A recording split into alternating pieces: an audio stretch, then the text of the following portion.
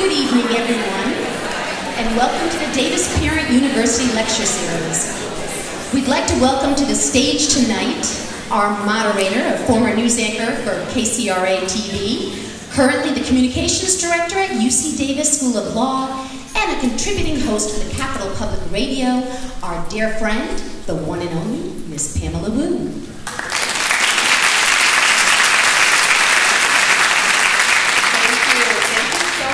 So wonderful to see so many of you here tonight.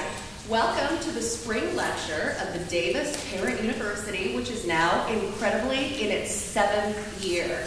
I'm always thrilled and honored to be here. These presentations always deliver information that is cutting edge, useful, and this time could save lives. A Deadly Wandering is the best-selling book by Pulitzer Prize-winning journalist and author Matt Richtel. It weaves the science of attention with the wrenching story of a car accident that killed 2 rocket scientists, an accident caused by distracted driving. Reggie Shaw, the young man behind the wheel, later said, "I used my phone when I drove all the time. To me, that was just driving." So many adults and teens behave the same way. In recent days, knowing that I would be addressing you here tonight, I've been counting how many people I see texting or looking at their phones in the car. I look around when I'm stopped at the stoplight and observe. And on one day when I had done a pretty fair amount of driving, I stopped counting when I got to 30. We usually don't have many kids in the audience at our events, only parents, but I'm happy to see that there are some teenagers here with us tonight. If we can keep even one person, a teen or an adult, from engaging with their phone while driving, it will have been worth it. Now, the reviews for this book, A Deadly Wandering, have been nothing short of spectacular. The New York Times book review praised it, saying, "It deserves a spot next to Fast Food Nation and To Kill a Mockingbird in American high school curriculums. To say that it may save lives is self-evident." The Christian Science Monitor called it keen and elegantly raw, not just a morality tale about texting and driving, but also a probe sent into the world of technology, examining the way that it's outstripping our capability to keep up with it, and how we as a culture are feeding bullets into the techno-gun and playing with it.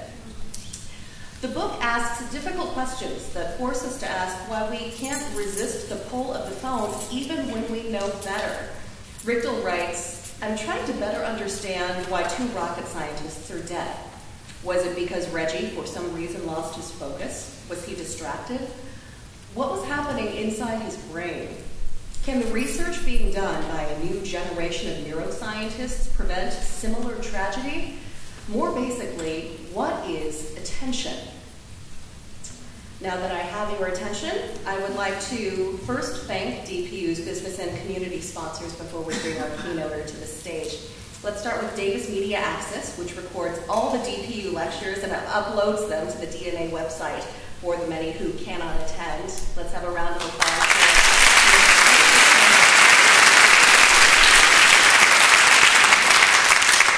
Also the Avid Reader, which donates 10% of the author's book sales to DPU.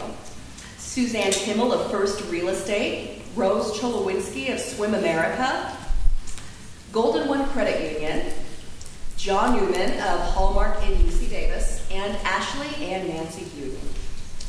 And now for the main program. We're going to begin with a 45 to 50-minute talk by Matt Richtel, a 20-minute Q&A, followed by a book signing in the front foyer, and then a 9 o'clock house close. If you have a burning question during or after the keynote, just jot down the question on the index card that you should have received when you first entered the theater. The cards are going to be collected immediately following the talk. Also, thank you as well to the many of you who emailed questions ahead of the lecture. We're going to try to get in as many of your questions as possible. Now it is my honor to introduce tonight's keynote speaker, Matt Richtel. This best-selling author and New York Times reporter has covered a range of issues, including the impact of technology in our lives. In 2010, he won the Pulitzer Prize for National Reporting for a series of articles that exposed the pervasive risks of distracted driving and its root causes. Importantly, that work led to widespread reform. The nonfiction thriller A Deadly Wandering explored these issues. It was a New York Times bestseller and was named the best book of 2014 by various publications. It is the true story of a deadly, mysterious car crash that leads to a landmark investigation into what technology is doing to our brains. Richtel is also the author of acclaimed thrillers, most recently The Doomsday Equation. He is a graduate of Columbia Journalism School and UC Berkeley, although we won't hold that against him. He lives in San Francisco with his wife and their 2 children, and we are so glad that he braved the traffic on Interstate 80 to appear at Davis Parent University tonight. Please join me in welcoming to the stage author Matt Richtel.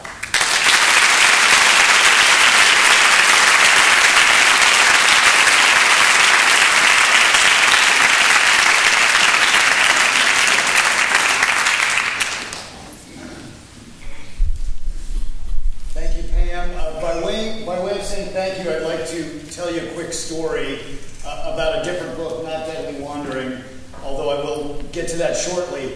It's a story about, I'm just going to move over here. Can you guys hear me okay with the, yeah. My first book was called Hooked, and it came out in 2007. It was a thriller. And a friend of mine went to Barnes & Noble, and he saw the book on a front table, you know those front tables at the bookstore? It was there sandwiched between a Superman anthology and a book by Martha Stewart. So this friend of mine, he's excited. It's my first book, his friend's first book. He takes out his camera phone to take a picture of it, and from behind the counter, the clerk walks out. He says, "Excuse me, sir, I was wondering what you were doing."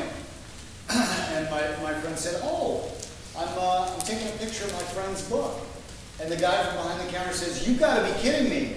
You're friends with Martha Stewart?"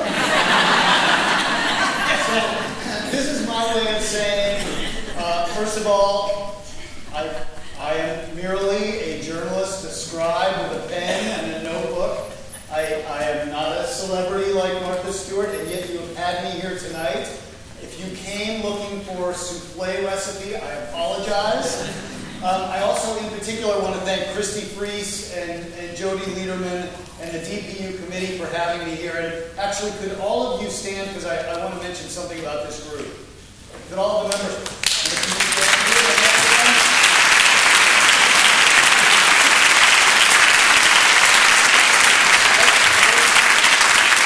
Before you sit, I would just also have you remark, none of these ladies is Martha Stewart either.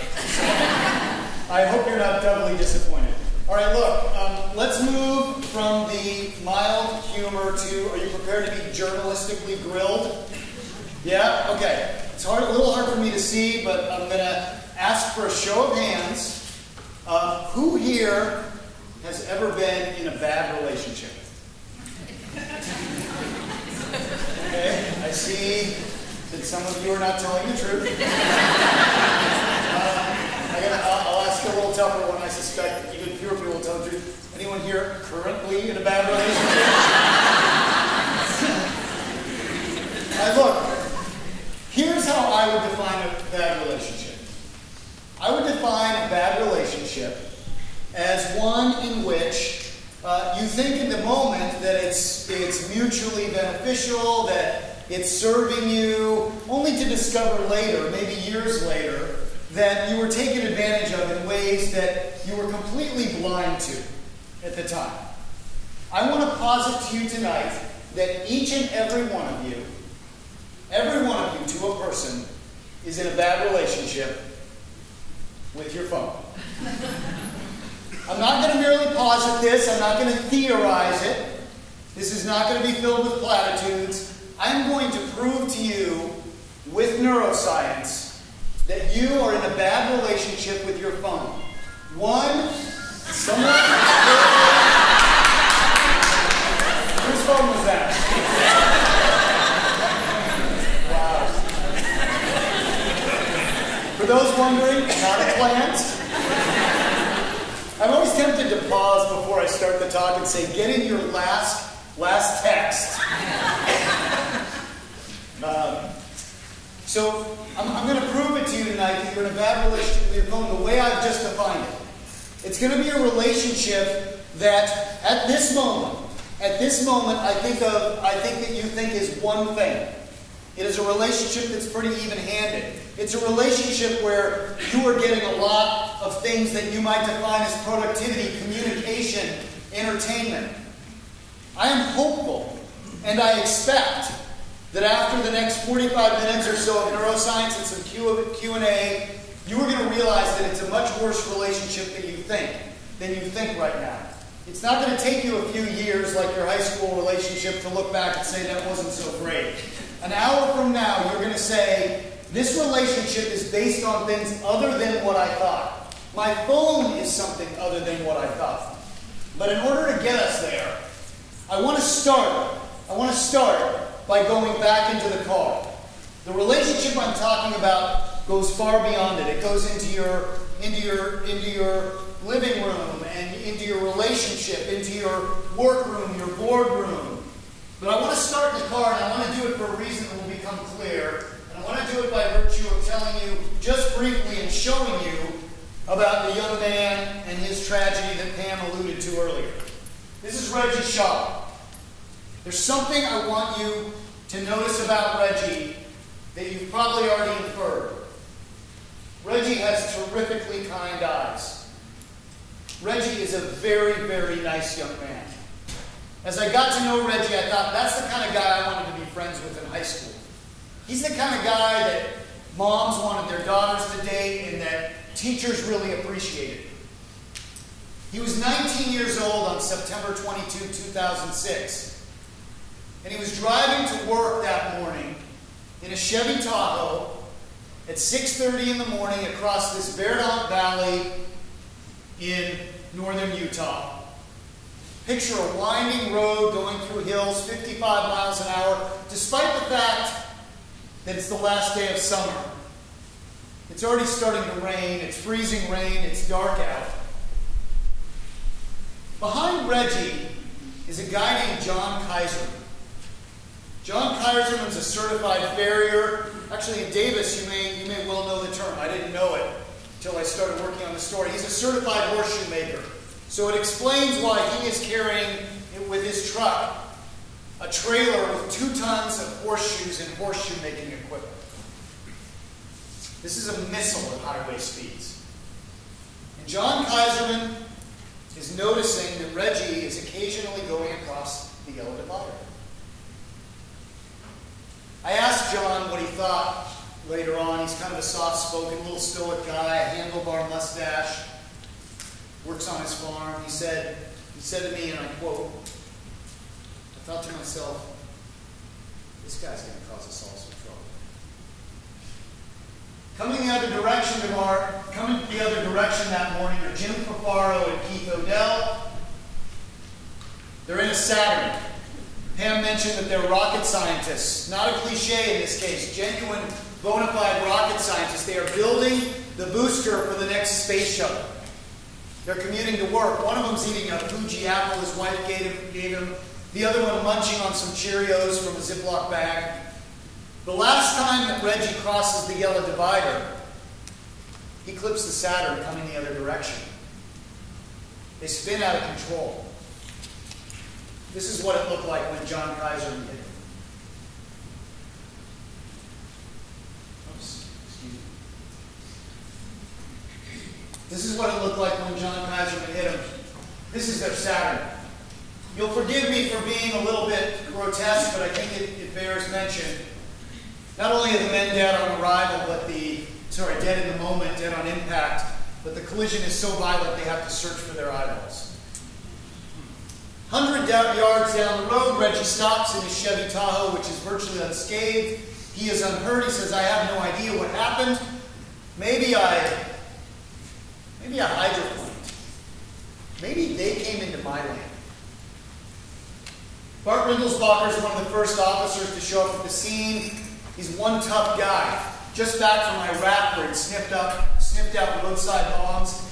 He takes Reggie to the hospital, and he notices that as he's driving Reggie to the hospital to get a drug and alcohol test, mandatory and a fatality, that Reggie starts to text with one hand, and Bart says to me, I realized at that moment, this guy was a one-hander.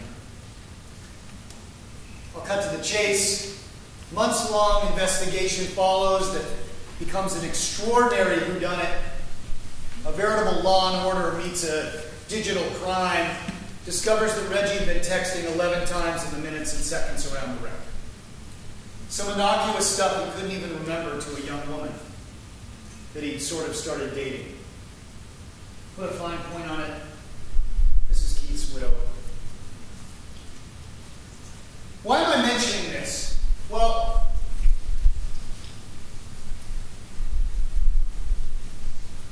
let's just get to the facts really quick about texting and driving before we move beyond it.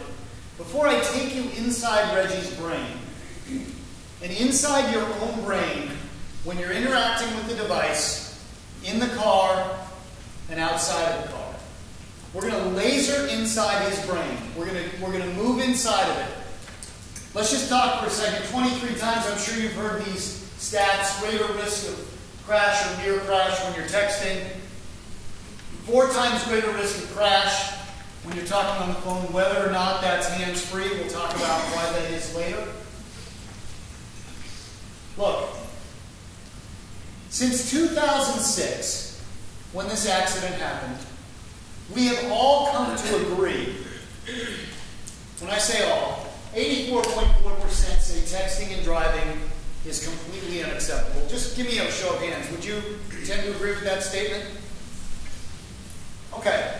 Forgive this turn of phrase. I mean it as no insult. That's what monkeys say. Here's what monkeys do. 36% have read a text or email in the last 30 days while driving. 27% have sent one.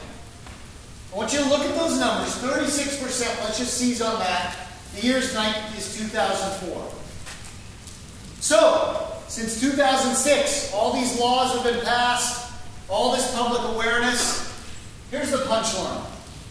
36% in 2004, that is up from 2012.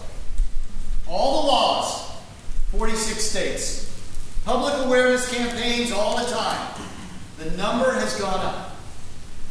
I want you to seize on this word, disconnect.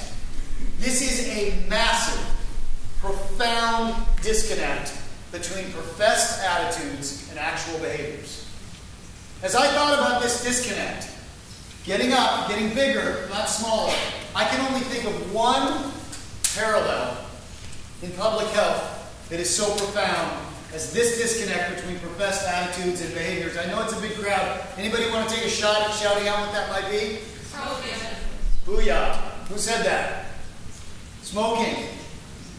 Almost everyone you talk to, I've done stories, I spent a year doing stories on electronic cigarettes, talked to a lot of smokers. To a person, they will tell you, this will kill me. This is a very bad idea. Why do they do it? Addiction.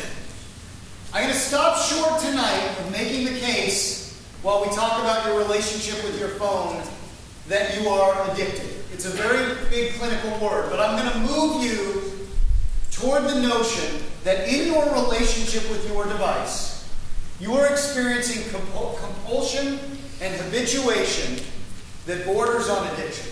It is not an addiction in the clinical sense, but it is nearing that place. So, I just want to add that those are the tweeting numbers. These are the other things people are doing behind the wheel now. 27% of drivers age 16 to 65 report using Facebook.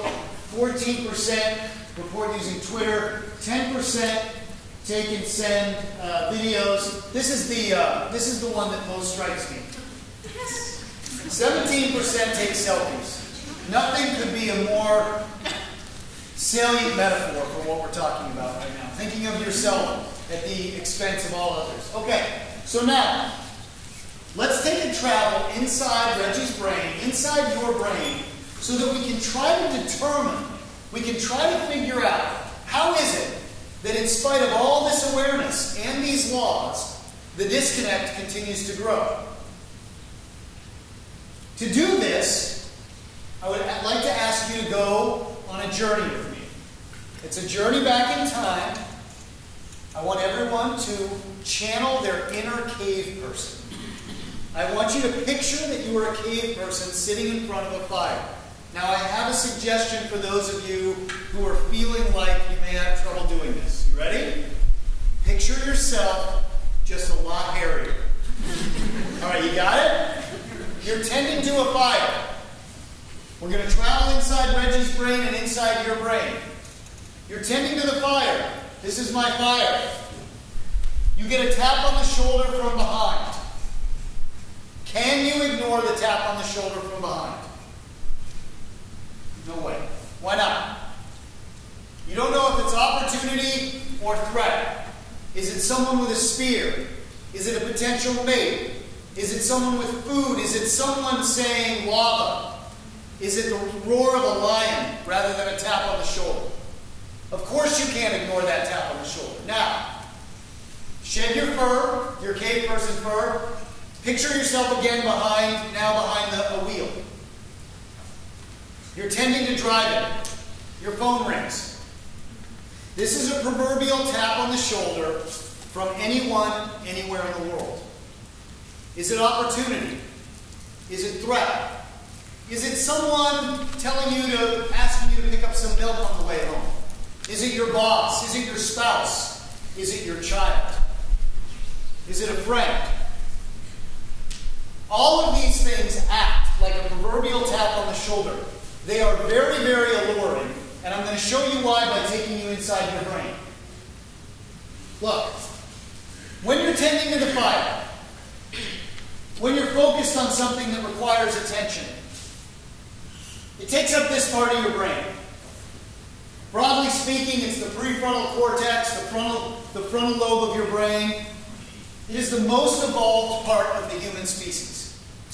It is responsible for art, architecture, civilization, literature. I was going to add politics, but these days that might be something about in the brainstem.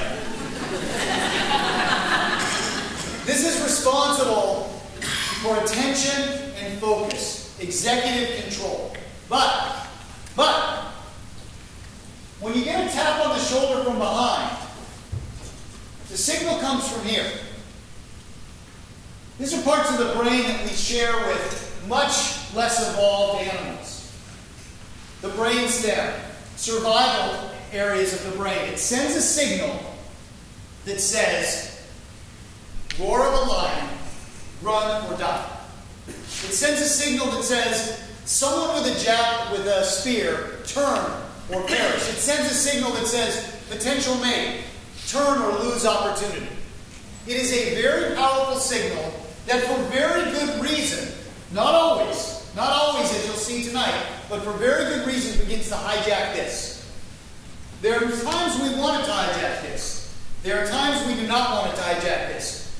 The first thing I want you to internalize tonight, I'm going to make a kind of legalistic argument about your relationship with your phone, and point one of it is to remember and think about the mechanical signal that's being sent from here to here. It's a very basic, neurological, primitive signal, hijacking this by this. Now, I always hesitate to show this slide for reasons that I'll explain in a minute.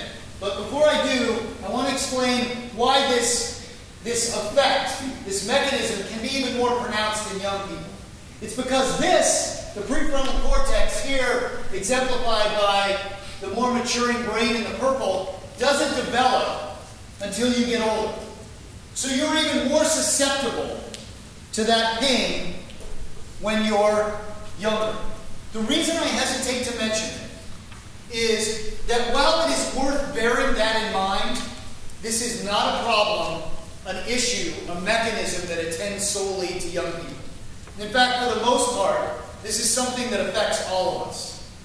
It's worth knowing that your teens, or if you are teens, that your kids, your grandkids, may feel this to a greater extent, but we all feel it to a large extent. It's more so around the margins that it affects young people.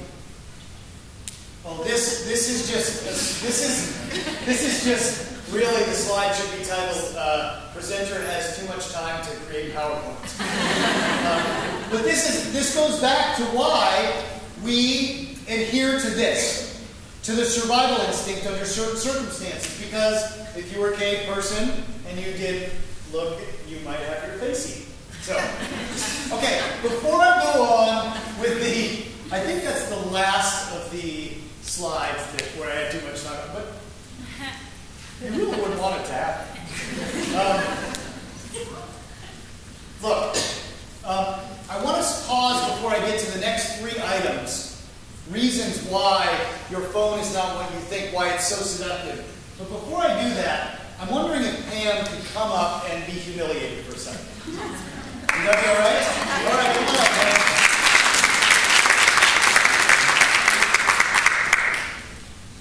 All right, Pam, I'm going to ask you to face our phenomenal audience and, as quickly as you might, recite the letters A to I. A, B, C, D, E, F, G, H, I. Big hand, big round of applause. It's a music she's invited every year. Now, how about the numbers 1 to 9 as fast as you can? 1, 2, 3, 4, 5, 6, 7, 8, 9. Let's try to fast. And now, the tricky part. You have to alternate as fast as you might A1, B2, C3, and so forth. Okay. A1, B2, C3, D4, E5, F6. All right, a big hand.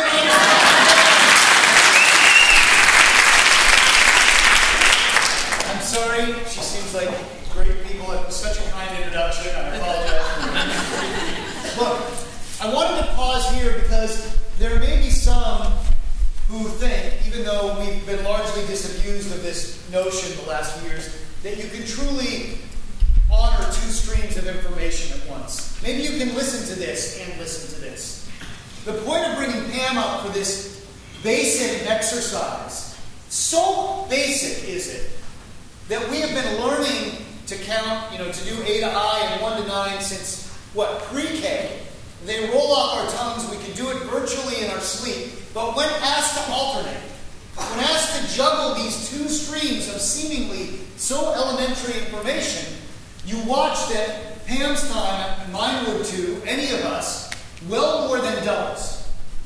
You cannot honor both streams of information, not these 2 streams, not 2 other streams of information like your phone and the car, like your phone and your homework.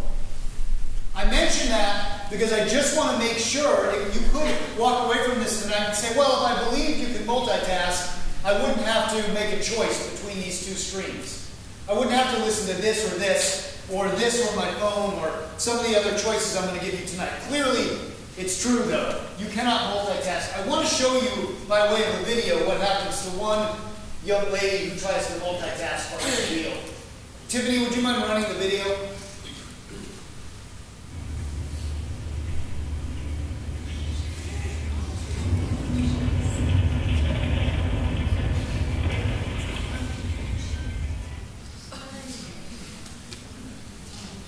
I mention that for 2 reasons. I show that for 2 reasons. 1, to reinforce the driving piece, but 2, to just show what happened. She had to make a choice. There was not honoring 2 streams of information. There was not doing A to I and 1 to 9.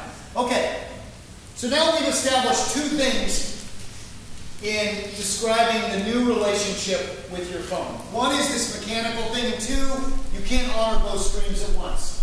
There's something else about your phone as it plays to your brain that makes it incredibly seductive in ways that go beyond its capabilities as a productivity and communications device. And that happens to do not with the mechanical nature of the information, but the kind of information that comes over the phone. It is social information. Lest you doubt, these numbers get outdated by the day, but I won't read them all off. Snapchat, 700 million photos and videos per day, up from 60 million in 2013. Tweets, 500 million per day, and so on and so forth. Know this about these numbers. One is not replacing the next. They are complementing each other. Now, what's important about social information? What's so significant about this as pertains to the device in your brain? Let me take you back to the cave person for a second. What we know about social information is that it is so salient, so important, so crucial to our survival that if you talk to evolutionary biologists, they will tell you that they're not sure if it's a learned behavior or actually encoded on our DNA. And to show you this, I'll go back to our cave person.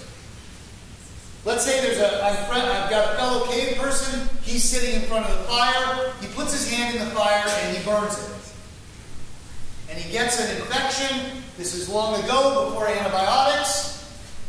If he can't tell me that burning the fire caused him to have an infection and made him sick enough, then I have to do the same thing. I have to learn it myself. There is no human species. We never propagate absent social information. It is so deeply in us that evolutionary biologists don't know whether it is learned at the most primitive level or it actually encoded on our double helix. So now you've got a mechanical impulse and you've got a device that's sending you information that by its nature is among the most alluring that you could possibly get. There's something else about that information. All right, trick question. If your phone gives you a lot of irrelevant information, i.e. spam, does it make it more or less alluring? Show of hands for people who think, if you think your phone is less seductive or your computer, I use phone as a proxy, as a stand-in, is your phone or computer less seductive if you get a bunch of crud? Show of hands. Less seductive. This is one of the pieces of trivia I found most extraordinary as I was researching the book. It makes your phone more seductive. Here's why. Let's go back not as far as the cave person to B.F. Skinner. Skinnerian psychology, I'm sure in this crowd many know of it. He did a basic bit of research that involved putting a rat in a cage. There's a lever in the cage. The rat doesn't know which press of the lever is going to bring food. It's random. So what is the rat incentivized to do? The rat is incentivized to press the lever all the time. Never knows when the good stuff's going to come. It's one of the most powerful lures in all of psychology. It's called intermittent reinforcement. If you'll forgive the comparison of us to, it's not really a comparison of us to rodents because the iPhones haven't gotten that small where the rats can use them. But you take the point. Here's what the psychologists will call it. They'll call it a slot machine in your pocket. That's what the scientists say to me. You've seen driving through Reno, the one-armed bandit and the cup of coins. Think about that image occasionally when you see someone lost in their phone. Part of what they may be doing, part of what you may be doing, part of what I know I do sometimes, is just wait for the good one. I don't really need to be looking at the phone at that moment. We'll talk more about this in a second. Let me build up where we are. Mechanical, the hijacking, social information, the fact that you get a lot of crud and it actually makes your device more seductive. Okay, there's one more that I want to mention right now. You guys have heard of dopamine, the neurochemical. It's a pleasure, it's a reward chemical. It's associated with all kinds of wonderful things and some not so wonderful things. Food, achievement. It's a very powerful, very necessary, very valuable neurochemical. It can be not so valuable at times, like with cocaine or other drugs. The research I'm about to mention is a little more embryonic than what I've told you so far. I always want to make that caveat. I've sort of internalized the New York Times ethics and ethos of not going beyond what the facts will show. But what the facts will show is that there is early evidence, fledgling evidence, nascent evidence that suggests when you're interacting with your device, you're getting bursts of dopamine. You're getting bursts of reward. Here's the theory that the scientists have begun to develop around this.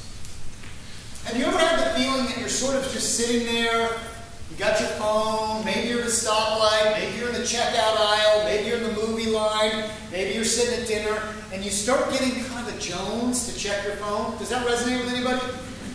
Just a random Jonesing. Here's what some of the scientists think about when they discuss this. They say, you interact with your phone and you get a little burst of dopamine. You interact with your phone and you get a burst of dopamine. You interact with your phone again and you get a little burst of dopamine. you don't interact with your phone, and you get a little bit bored. So what do? You go hunt out that feeling, that pleasure chemical.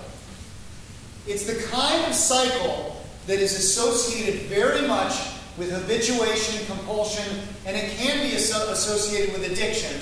I want to read to you a quote from a guy who teaches internet addiction at a major medical school, graduate medical school. David Greenfield, University of Connecticut, says, you see the computer, it's one trigger. Then you sit at the keyboard, it's another. You push the key, you get a result. There's a cascade of dopamine. It's the big kahuna. It's, in a sense, a narcotic. The reason that I stopped short, incidentally, of using the term addictive is that, because this may well sound like addiction, and you may well feel in your relationship with your phone that you've got some of those feelings that you would associate with addiction. I stopped short, personally. David Greenfield will go further, but I stopped short because presently, the way scientists clinically define an addictive substance is when you can start to see changes in the brain, like heroin. In fact, so controversial, for want of a better word, is this issue that there's some debate about whether even gambling is addictive because it's a behavior and not a substance. That's why I stopped short on that issue. One last thing I want to add to this. You may think, and I can imagine you would perceive from the way I've been describing this, that I'm talking about responding to your phone. That's the nature of the relationship I'm describing. You in response to your phone. But I'm really not, given this additional piece of information. What Harvard researchers realize is we get the same kind of dopamine release when we share personal information. The very kind of information we often share on our phones. Humans so willingly self-disclose because doing so represents an event with intrinsic value in the same way as with other primary awards. So when you pick up your phone, you may be starting off a chain of dopamine. You may be sharing information that gives you a burst, and maybe if you're like me, I've noticed this in myself, sometimes when I'm bored, I'll start a cascade of interactions because I know that each receipt, once I start something, I am due for a receipt. Okay, I want to add it up for you. I want to add up what we've described here. Tap on the shoulder, intermittent reinforcement, the social value, the dopamine squirt. What's it equal? Okay. By California law, you cannot do a PowerPoint without a Simpsons slide. I don't understand it. And oddly, the royalties go to George Lucas. I can't figure anything out. Gratuitous Star Wars. Look, let me tell you why I'm showing this slide, and I'll do it in a bit of a long-winded fashion. I want to take you back. I want you to set everything aside, and I want to take you back in time to a different time. Industrialization of food. This is a parallel that I want to draw for you tonight when we talk about what's happening with our brains. When we industrialized food, it was, by almost every measure, a wonderful thing. More food to more people, more calories, on trucks, automated in farms, into central locations and markets where people could eat. More people survive. More industry. On the whole, terrific. There are some downsides that it has taken us almost this long to realize that are nearly as powerful or have the potential to be on the negative side as all the positives of the industrialization of food. And I'm speaking here of junk food, of crud, of sugar, of fat that gets manufactured for us. Let me give you an example by way of the Dorito. I'm not picking on you, Dorito. It could be anything that Homer Simpson reaches for in there. But look, here's what's going on with the Dorito, the way scientists have described it for me. It mimics a wonderful amount of sugar and fat. A wonderful amount, that is, if you have hiked through the jungle, gone into a cave, fought and killed a woolly mammoth, and satisfied the amount of fat and sugar that is contained in that thing. It calls to a very primitive part of our brain, and we've synthesized it. Now, you don't have to go kill a woolly mammoth. You need some quarters and a vending machine. This is is what I think is going on today. What I think by virtue not of my own, synthesis, but my own synthesis talking to many scientists about this subject. We are with technology today as we were once with the industrialization of food. There is so much extraordinary about technology. Make no mistake, this is not a screed against technology by any stretch. All those things, all those attributes I mentioned earlier, they are all true. But we are beginning to realize that there are downsides, much in the same way that there are downsides to the industrialization of food. And I want to read you from an MD Yale professor who says the cell phone meets a deep need for social connection with a greater ease and greater potential detriment to do it, in the same way that a vending machine that is right down the hall plays to our need for calories. What does this mean? It means that some of the mechanisms, some of the primitive mechanisms that have evolved over many, many years to serve us in the most extraordinary and beneficial ways, that enable our survival, like social communication, and like this taking over this, are being tapped into by this device. It has the capacity to hijack our brains the way junk food can hijack our taste buds, even when it has ceased to serve us. There can be no greater example than behind the wheel. It defies all common sense. You are piloting a missile. But the reason why it's valuable to ground this conversation in the phone, in the car, is not just to make that point. It's because if we're doing it there, where else are we doing it? Where else are we being hijacked in ways where it has ceased to serve our stated purpose or the purpose that might best serve us, however we define it? I can't answer that for each and every one of you, but what I can begin to do is to talk to you about ways that you can understand the balance, that you can begin to define what for you is junk food, and even begin to immediately identify spots where you're being hijacked and you don't realize it. Or being hijacked in ways that are taking a toll that is the neurological equivalent of a Dorito, and you may not realize it. So, I'm going to give you some answers about what to do, and I'm going to ground them also in neuroscience. Okay, you know how there's the, this is the first one. Can I just ask, how am I doing on time? Is everybody asleep? I can't see you. My wife. How are we doing? 10 till. How long have I been yakking? I've been going about 40 minutes. 40 minutes? Can you handle about 10 more minutes? Okay. Look, I'm going to come back to the car at the end and tell you a little bit about it, but I just want to talk about what you might do. Now that you've realized, I hope, that your phone is not merely all those things that you think it is. It is all those things. It is also something playing to you in very, very primitive ways that may actually be the real reason you're answering the phone. Not the reasons that you told yourself. So what can you do? You know all those campaigns like Take Back the Night, or Take Back the White House, or Take Back the Capitol? Are you ready? I have your mantra. I guess after you see it, you'll realize I got no business on Madison Avenue. Are you ready? This is your first mantra. Take back the checkout aisle. Here's what I want you to do to just try to see what happens. I don't know about you, but I can hardly stand in a checkout aisle anymore without checking my phone. These are little, tiny moments. Tiny, tiny moments. I'm going to give you the neuroscience in a minute, but I want you to think about the concept of taking back nickels and dimes of your attention. Why? There are a bunch of reasons for it I'll get into in the next few slides.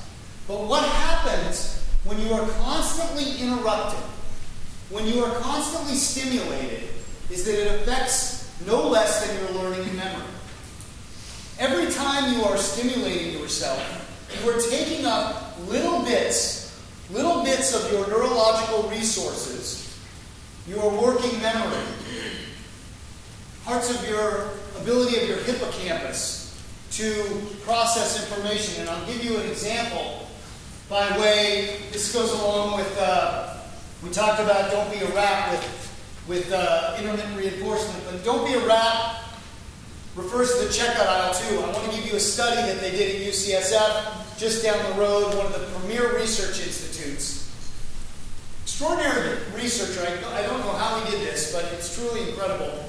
He studies the brain waves of a rat. And what he does is he takes a rat and puts a rat on, he introduces the rat to a new experience. In this case, he has the rat stand on a table the rat has never been on before. And the researcher, I'm trying to remember his name, Lauren Frank, that's right. Dr. Frank can see that the rat is developing a burst of brain waves that the rat has not had before, a new kind of brain pattern.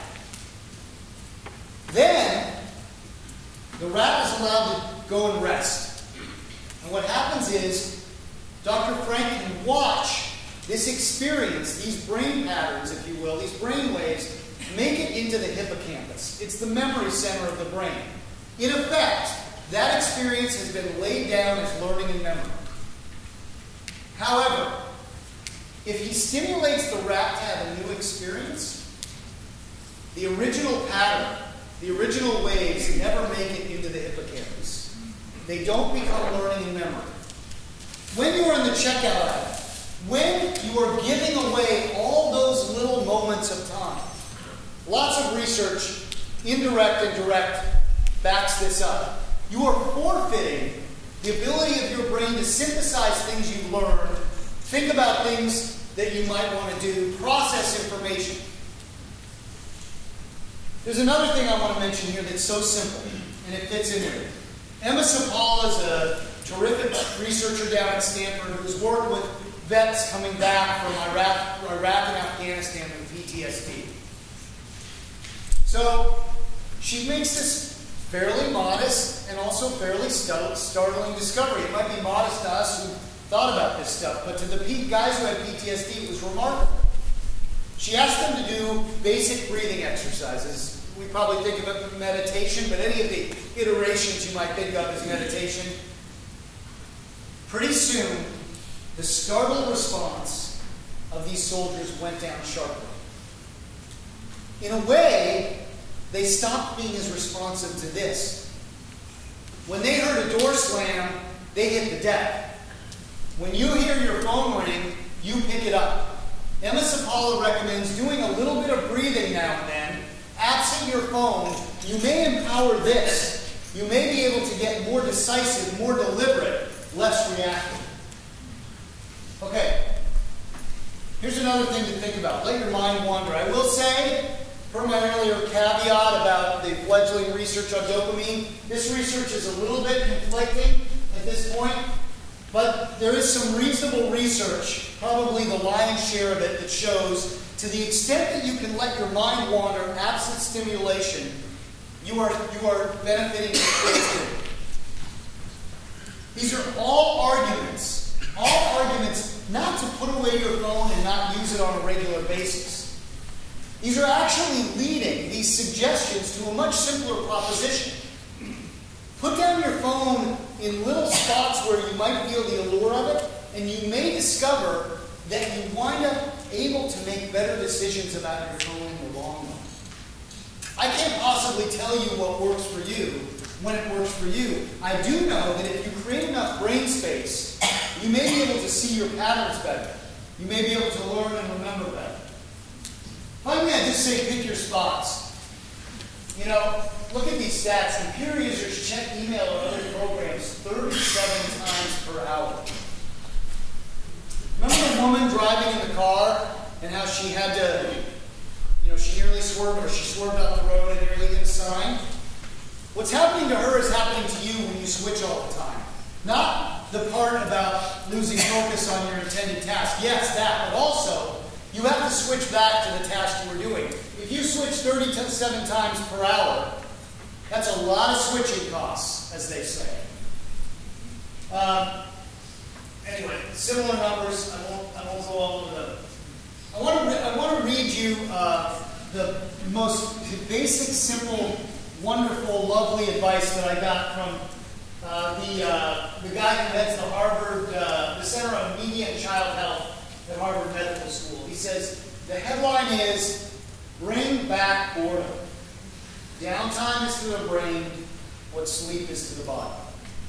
All right, that's a few cues broadly, a few suggestions broadly for how to take back your brain from this relationship, establish something more even-handed so you use it for the slave, really, that it is, the tool that it is, and not be enslaved yourself. I want to take you back to the car for a second. Well, this is how I put what Michael said another way. To the focused go the spoils. I think that's where we're headed. You know, we had this notion of digital divide. It long meant those who have technology and those who don't. I think it's going to come to be defined as those who can use their technology judiciously, who can have it empower them, and those who are overtaken by it. Okay, look, can we talk do we have 5 minutes to tell you why what's happening in the car is happening? Yeah? Okay? I want to end where I began by talking about the car, because there's more going on than merely this disconnect born of the intense allure of our phone. That is a part of why we are even more likely to use our phones behind the wheel than we were 3-4 years ago. I'm pleased to say that tomorrow on the front page of the New York Times, I've got an article that is describing just how concerned safety advocates have gotten about the growing problem here. And I'll tell you, Pam, maybe we can discuss the textilizer. There's a really interesting development that's come out of the state of New York that is the equivalent of the breathalyzer. I'll come to it in a minute. But let me go back to the car. What's different now from past fights that we've had on public safety issues behind the wheel? We know certain things work. We know it. We think we know it. We thought we knew it. With seatbelts and drunk driving, we had a basic, forgive the play on words, unintended rules for the road. Tough laws with tough enforcement, plus strong public education equals change. Well, we've had these laws passed. We've had somewhat reasonable enforcement. We've had tons of public awareness. One of the problems is some of the solutions we've come up with aren't actually working. Can you play this for me, Tiffany, please? Contact Joel Cooper. Oh.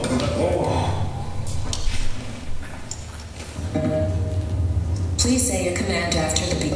Call Anna Turner. Call Henry Burns. No. To call.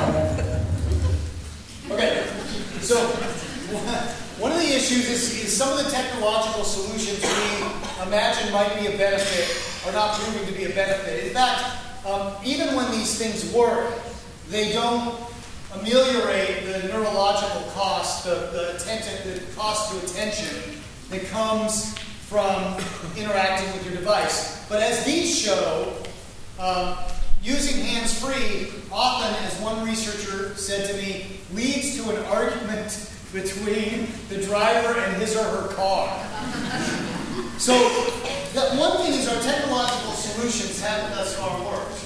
Another thing is that some people are promising technological solutions that are potentially more of a problem than they are a solution, not just the one you've seen, but this is an example of technology that is backed by Qualcomm, I believe, in which you're going to get projected in a hologram in front of you on the road.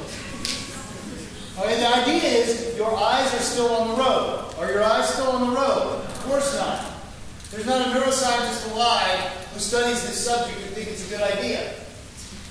A lot of what this stems from, and this is what I really want to mention to you tonight, to recognize, is that as in journalism, politics, a broader mantra for investigation of any kind, we must follow the money. No one ever told you, when society was trying to get people to wear seatbelts, that it was a good idea not to wear your seatbelt. Someone might have said, I don't like a law that tells me what to do, but no one ever said, don't wear your seatbelt, that's a good idea. And I have learned, do you know the name Candace Lightner who started MAD? She fought some pretty remarkable battles after her daughter was killed. One of them was against the alcohol industry. We've talked about this a bit, but I doubt that anybody told you it was a good idea to drink and drive. Sometimes there were ads, she tells me, showing people with open containers. But no one ever told you that was a good idea. But here's the thing today. Some of our most powerful industries in this country are sending the message that it's okay to multitask behind the wheel. Today, for the most part, it's the car industry which is working very hard to get us into the showroom. And one of the ways they're doing it is by giving us gadgets behind the wheel. This is the 17-inch screen in the Tesla. Maybe an enviable car in all ways but that. Before it was the car industry, it was the phone industry. You know where they put up their first cell phone towers? On the highways. Why did they do it? It was the only place you couldn't talk on the phone. These are some of our biggest industries who have been sending us the message that it's okay to be connected behind the wheel. Now, the phone industry has backed off.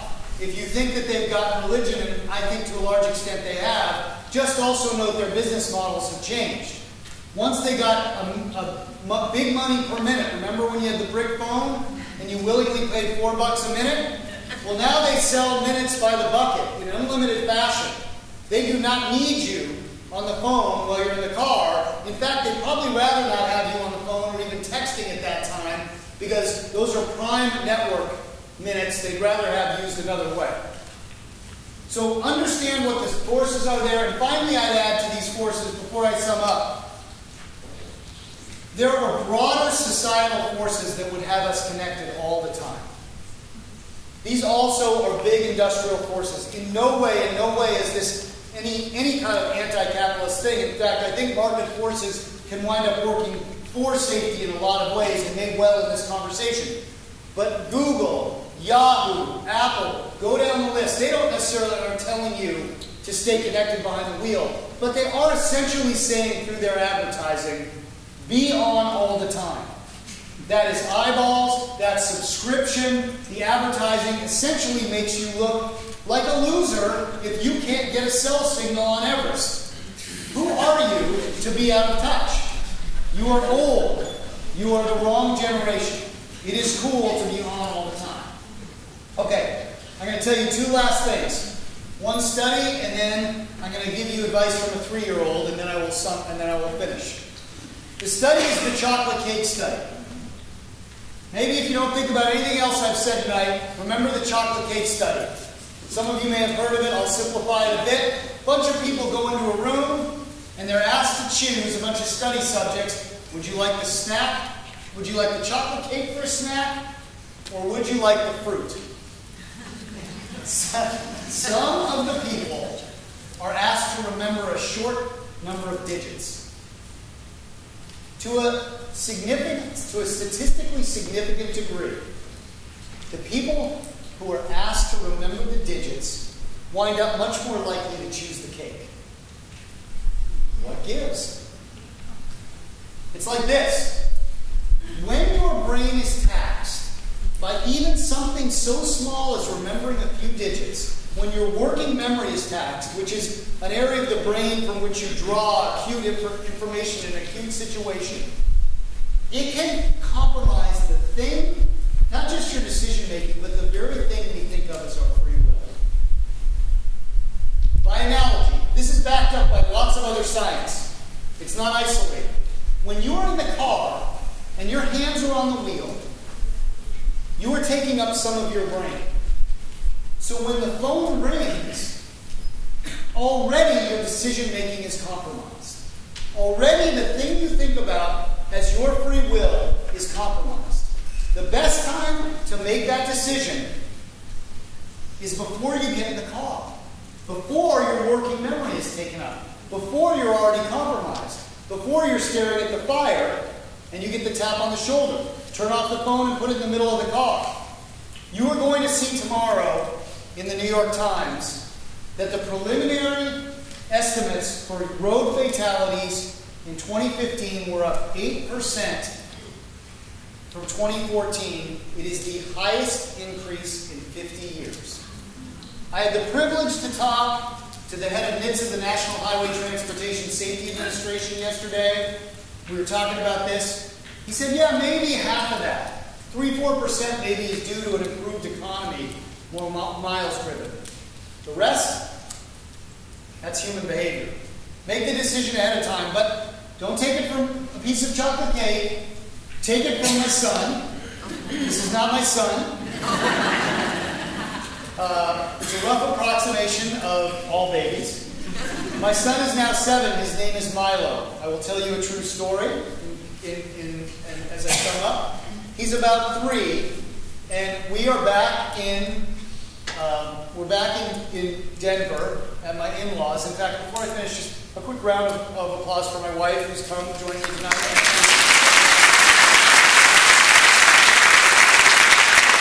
Can you imagine how tired she is of hearing me talk? So we're back at her parents' house, and Milo, who's 3 at the time, he's walking across the floor, and his foot bumps into one of those Fisher-Price mobile phones. And so it rings. The kid causes it to ring. And he picks it up, and my son, I don't know that he knows the words he's about to say, and I certainly wouldn't have believed he says them in the following order. He picks up the phone, Milo, he puts it to his ear, I'm sitting there watching to him, I can attest to this, and he says, I'll call you from a landline. Now, the best I can infer is that he heard me with shoddy service, and he picked up one of Daddy's go-to phrases. Let me leave you with this.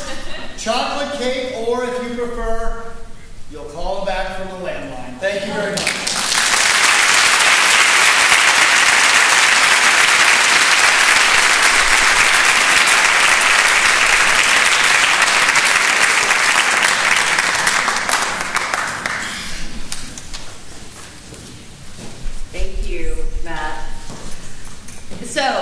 I'm sure a lot of your questions, if you have a question written down on an index card for a Q&A, please raise your hand so that Emily and Jennifer can come by to pick up your question.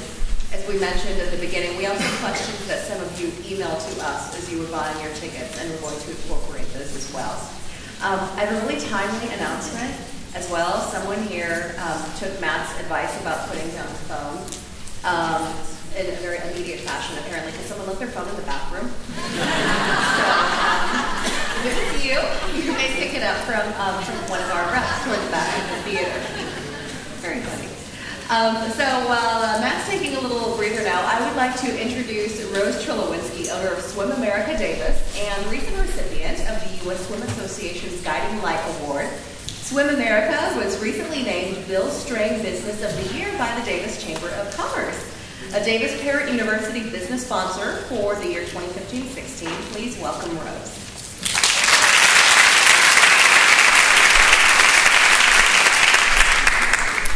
Oh my gosh. How many of you will take away 1 or 2 things that Matt said tonight? Right? That was amazing. Thank you so much for that. Swim America is a proud sponsor of Davis Parent University and all the wonderful, affordable opportunities that they've given our community to hear really great speakers. How many of you were here at December's lecture with Julia Lithcart-Hames, author of the New York Times bestseller, How to Raise an Adult? Another great one, right? How many of you watched it from home? For the 8,500 people that are here tonight, DPU has made it possible for them to see this great presentation in the comfort of their own home online. What a great resource, right?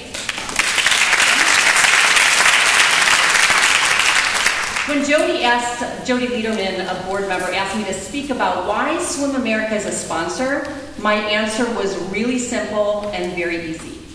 Swim America invests in what we believe in. And we believe in Davis Parent University, what they do, and who they serve. And the DPU team puts a lot of time and energy finding relevant speakers for us in the Davis community. This group is 100% volunteer and operates solely on sponsorships and donations, and they serve the children and the continued parent education for our community. And that's why we continue to support this group. So tonight, it's a hard thing for me to do, ask for money, but let's make a real commitment. Does that mean I have to get off?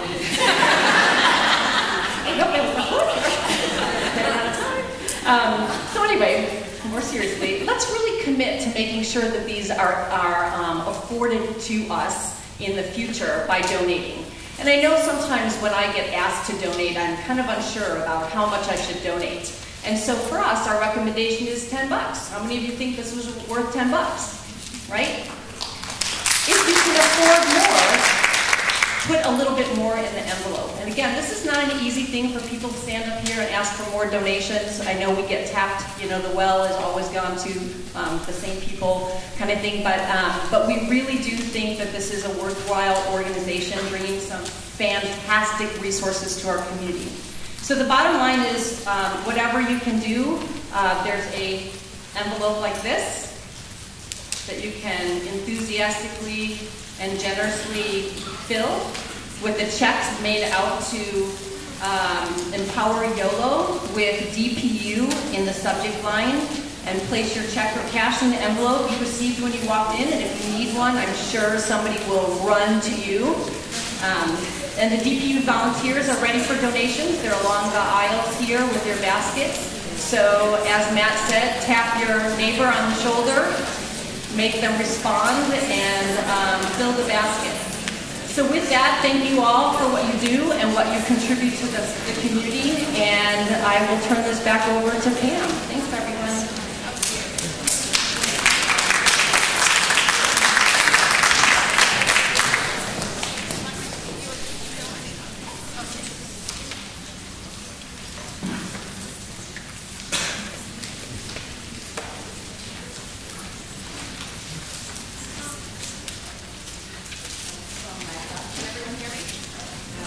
No? Oh, there we go.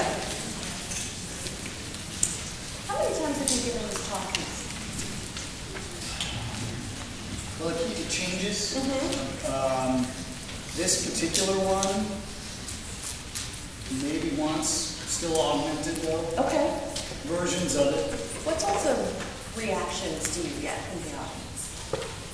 What sorts of reactions do I get? Mostly pretty gratifying. I mean, people seem to be engaged. I get a few questions over and over again. One of the questions I almost invariably get is it bad to talk to a passenger in my car? That happens almost every time. That's a pretty standard reaction. I've yet to have anybody throw food, so I take that as a good sign. That was the first time. Yes. But our audiences are pretty nice. What's the answer to the passenger question? The answer to the passenger question is that a passenger winds up actually being a safety aid because they act as a second set of eyes on the road. And so they modulate their tone of voice, or they say, hey, look out, it's icy. There is one caveat. Are there any teens in the audience? Couple. Yeah. I'm sorry to out you guys like this, but the one place where science doesn't hold up is if you have a teen driver and others in the car, in particular teens, it winds up being a distraction. But by contrast, when you're on the phone with someone, they can't see what you're doing. So they don't say, look out, you know, it's icy. I have a couple of audience questions here. Yes, please. Here's one. Given that you mentioned that people may have a primitive need for social connection, what ideas do you have to prevent travelers from checking their phones? Yeah, I mean, some of it we discussed. Some of it, you know, might be allowing your entertainment to be radio, or allowing yourself to largely focus on the road, but think a little bit. I mean, here's the reality is I mean, the question about separating from your phone sort of presupposes that there's a reason to be doing it. And for the most part, there's not an urgent reason to be doing it. I think if you explore how you use your phone during the day, it's often far less urgent than you imagine it is.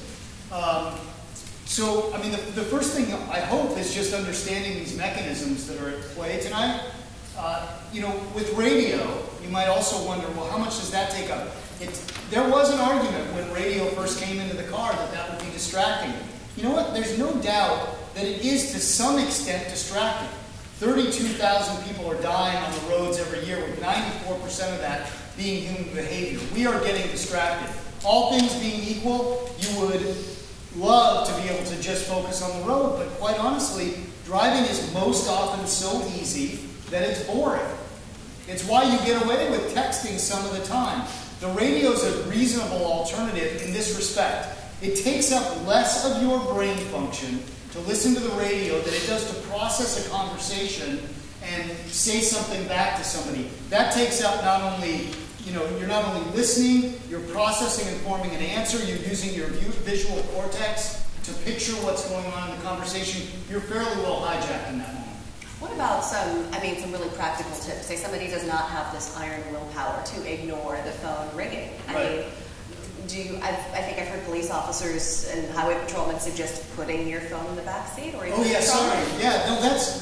you should give the talk. That's good. And you recite the alternating letters and numbers. All right, listen. The reason I don't do that is I can't even get to 3. You know what you should do? You should put your phone in the glove compartment. So I shouldn't know, but it's a great point. I mean, look, I guess that was sort of my point about making the decision ahead of time. If you can make that decision ahead of time, then you won't be seduced by the prospect. You can put it on silent. You know, there was a line by a guy named Steve Largent, who used to be a Seattle Seahawks wide receiver before he went and became the head of the phone industry. He was the phone industry spokesman back when we were writing the series that ultimately won the Pulitzer Prize. And he said people don't, you know, they want to be on the phone in the car. There's already technology to stop it. It's called the off button, and people don't use it. Now, there was much wrong about the case that the industry was making then, but he was right about that, and that off button is still there. You can also download for free from AT&T, Verizon, other companies, for free, software that will effectively shut down your phone from ringing when it senses that it's moving at the speed of a car. And if you're the passenger, you can just disable that. Food for thought. Good to know. This question asks, are there any health risks associated with smartphones or tablets or wireless earpieces near or on your body all day and or all night? Yeah, I've looked a little bit at this, enough to know that the research is too early to say much about. There have been a couple pretty pointed articles talking about the electromagnetic frequencies. I haven't seen enough that I could get invested journalistically in it right now. I do know that to create some distance, they've moved where the antenna is down to the mouth area, so it's away from the head.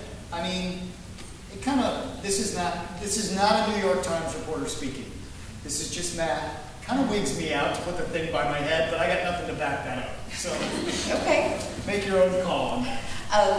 Well, I'm going to ask you to put your New York Times hat back on. You asked me to bring up the textilizer. Yes, I'm glad you did. So this story tomorrow that I mentioned in the front page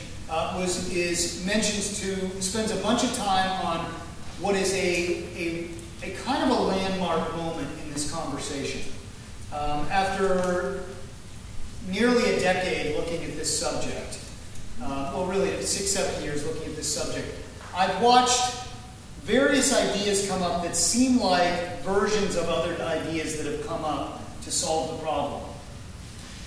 In the New York State Legislature right now has been introduced an idea that seems on the order of profoundly different. It's got maybe very serious problems associated with it, but it's called the textilizer. I'll let you make your own decision, obviously, but I'll tell you some of the pros and cons. It would work like this. It would be a new roadside test akin to a breathalyzer. With a breathalyzer, if you get pulled over and there's reason to believe that for the officer that you may be drunk or under the influence, you must take a breathalyzer or risk suspension of your license. In this case, at any crash site, if this law were passed, an officer would be allowed to ask for your phone, would plug it into a machine that would mention what activity has happened, not what the communications were, but whether there has been any activity, emailing, texting, other apps that are prohibited by the hands-free law, and when it happened. The textilizer. The ACLU, among others, is gravely concerned about the privacy implications here. There are other issues you might be able to imagine as problems. For instance, what if you did voice to text? Right, this is really thorny. Yeah. It's very thorny. There are two things about it that make it noteworthy. Well, just to address the legal issue, the way the gentleman who's introduced this, a Democrat named Felix Ortiz, passed the nation's first hands-free law in New York in 2001. He's got some gravitas on this, and it is co-sponsored in a bipartisan manner with a powerful member of the Republican-controlled Senate. So it has bipartisan backing. The argument they make on the legal, may I go on just a bit more about this? Sure. Yeah. The legal front is... Yes, you have several minutes for me. Okay, all right. Okay. The argument they make on the legal front is having a driver's license is a privilege, not a right. And just as we use that argument to allow a breathalyzer, so we would allow it in this case. The other case they make is we have got to do something. We need a greater kind of deterrence. I'll ask you the question. When I first heard about this, actually, I was speaking in San Anselmo, and I asked this question the very day I heard about this. I want to ask you guys, if you knew that an officer could test your phone the minute a crash happened, would it deter you from using your phone behind the wheel? Just raise your hand if that's the case. Yeah. So, I mean, I won't call it desperation, but there's real concern right now about what's happening behind the wheel, and this is an effort to find an answer. As there should be, as well. Let's talk about this whole switching gears thing. Yep. Digits, numbers, letters, because I see people, as I mentioned in my introduction of you, that I see a lot of people at stoplights, taking a quick glance, and it would seem, I would think, to the user, to be harmless. That I'm just taking a quick glance and, oh, the light just turned green, I'm going to put it down, now I'm completely focused back on driving. Is that so? It's a great question, Pam, and the answer is yes, most of the time it is harmless. This is why we are terrible scientists in our own lives. It goes like this. 100 times you text and drive, and 100 times you get away with it, and therefore you tell yourself, you use the big old ergo, 100% of the time, I don't get in a wreck, therefore I won't. Here's the problem. You mentioned the switching costs. Take it from a guy who's been looking at horrible, deadly accidents for 6 or 7 years. There comes a time when you have almost no margin for error. You don't know what it is. There is no crystal ball. I'll tell you a story about a guy who was, just to this point, who was driving across the Golden Gate Bridge north. He was in his lane. He was on a hands-free phone. He was talking to his wife about what to order from an Indian food restaurant. A car coming the other direction on one of those windy days on the bridge swerved just a touch across the yellow divider. He was looking ahead. By the time he had the opportunity to react away from his call, he had killed the driver of the other car. That was not his fault. Maybe you would say, well, that was her problem. I doubt most of us would say that. It's the kind of example, I'm sure you've had this happen, where you look up from any number of things, the radio, your phone, glancing at a stop sign, your kid in the back, and you realize, I missed my exit. Oh, I should have gotten off there. I should have turned right. The switching costs in that circumstance can be deadly. Are there any states remaining that don't have hands-free laws? Well, only 14 states have hands-free laws, so okay. it's the majority. Okay, the majority do not have hands-free. 46 plus Guam, District of Columbia, Virgin Islands. For some reason, I feel like it's all the places who voted for Rubio.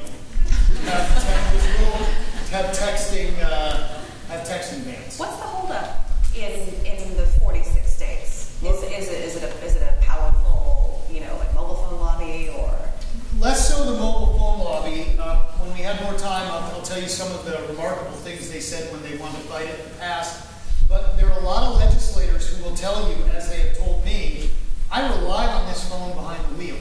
I need to be able to use this. It's when I get business done. It's when my constituents get business done.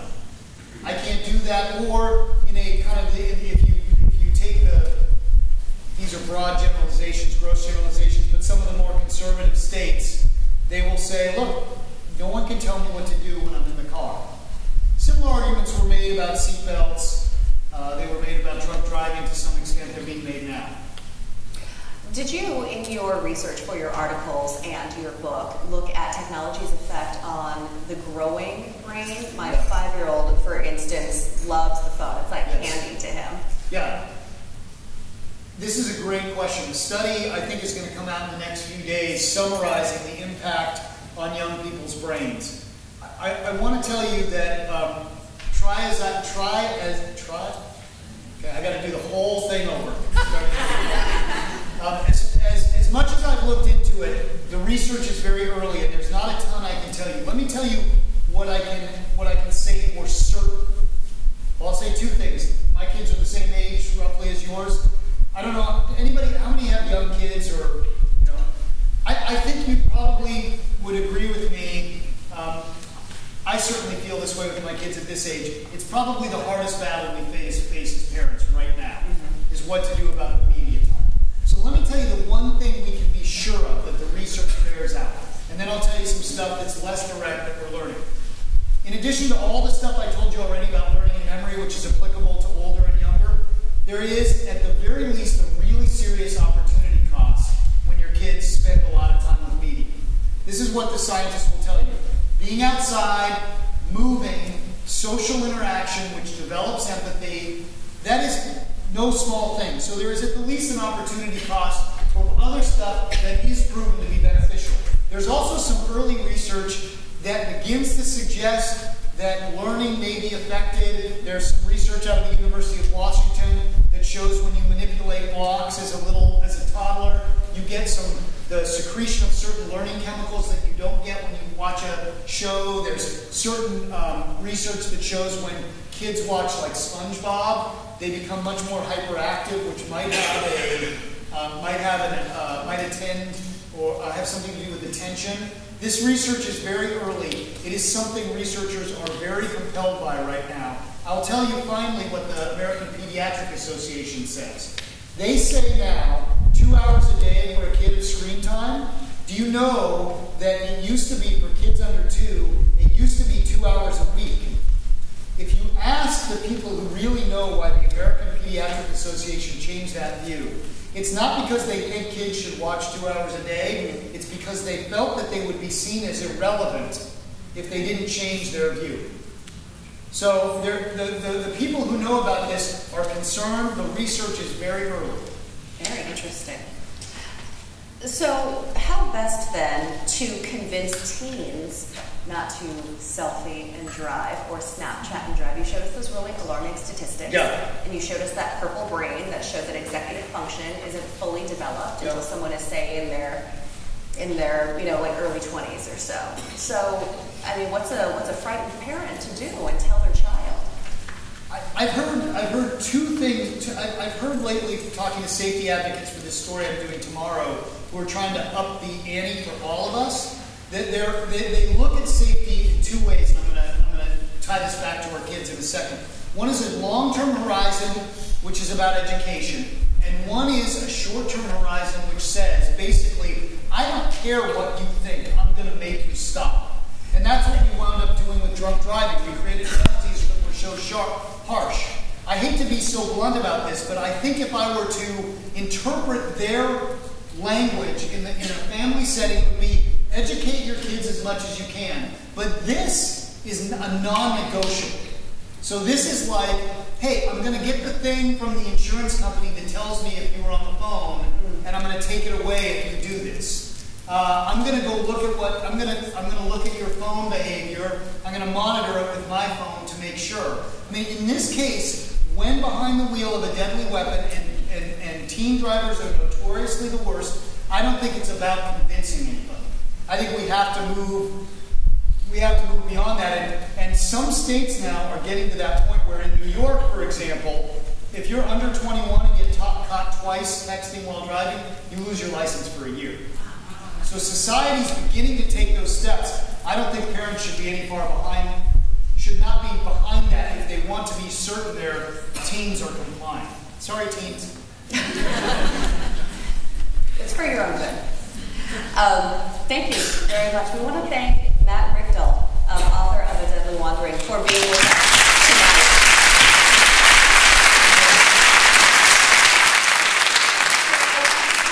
About our next Davis Parent University, on October 19th, we're going to be joined by New York Times money columnist Ron Lieber, author of The Opposite of Spoiled.